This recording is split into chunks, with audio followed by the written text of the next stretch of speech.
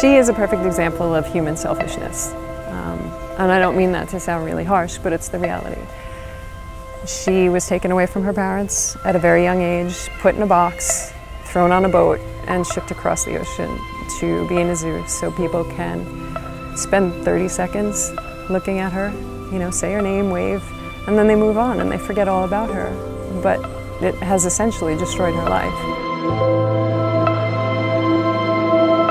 It's like the human being who stays in the mental hospital, but we have seen that many elephants from these situations, if we bring them to a sanctuary setup where they will be free to explore, their mind will be occupied, they have the quality to return back to the normal mental health.